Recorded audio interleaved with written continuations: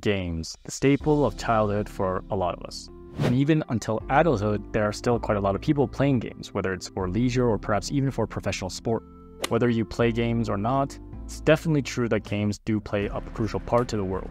In fact, even when looking at the global market of gaming revenues are projected to grow beyond $212 billion by 2026, with a 16% increase from 2022. So then with all these games in front of us, what is happening to our brains as we consume it all?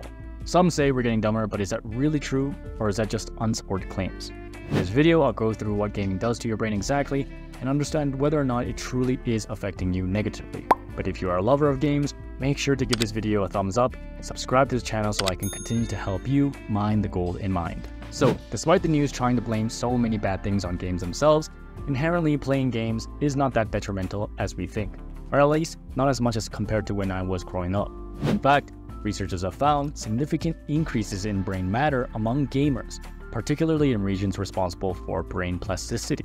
What this means is that those who play games, especially those like role-playing games, where you go out to discover new worlds, new environments, and everything else, have enhanced abilities to absorb new information.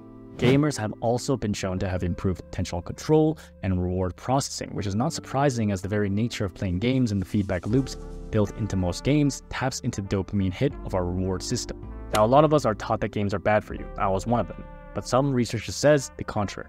In fact, there are supporting studies that show that video gaming may actually be better for cognitive performance in children. Skills such as hand-eye coordination and focus are notably enhanced, especially when it comes to playing action and strategy games. In some data from the Adolescent Brain Cognitive Development study, researchers found that children who played video games for 3 or more hours per day performed better on cognitive skill tests involving impulse control and working memory compared to children who never played games at all. If you think this study is just one-off, it was further supported by the National Institute on Drug Abuse and other entities of the National Institutes of Health. As the National Institute on Drug Abuse Director, Nora Volkow, MD, states, numerous studies have linked video gaming to behavior and mental health problems. This study suggests that there may be cognitive benefits associated with this popular pastime which are worthy of further investigation. So looking back at the earlier study and looking at the functional MRI scans taken of those children who played 3 or more hours of games compared to those who didn't, they found that the group of kids that played the games had greater activity in attention and memory. They also had greater activity in the frontal brain regions associated with more cognitive demanding tasks.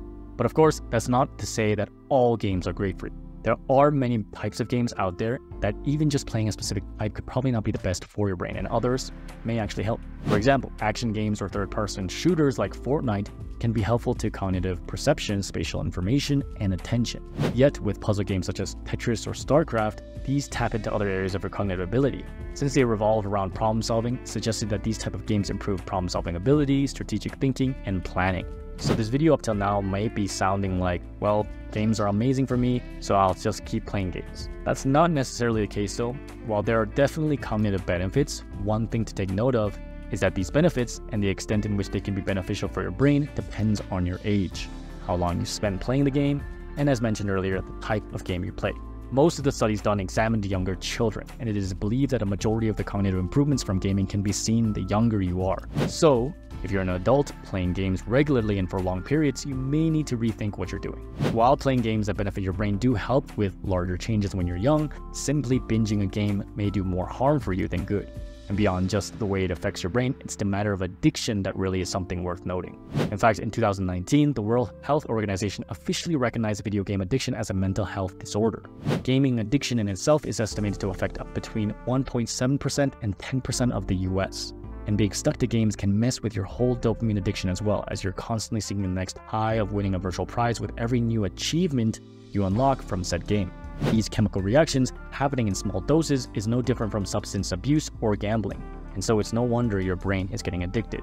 And so, with addiction being such a serious issue, especially when it comes to your addiction to technology, it's worth noting that this can affect your brains and behaviors long term, and your ability to delay gratification, which is a serious issue to achieving success. So if you're interested to learn more about these dopamine hits and why being addicted to dopamine is actually quite dangerous for you, make sure to subscribe to the channel, check out the next video, and let me continue to feed you nuggets of gold to boost brain and behavior.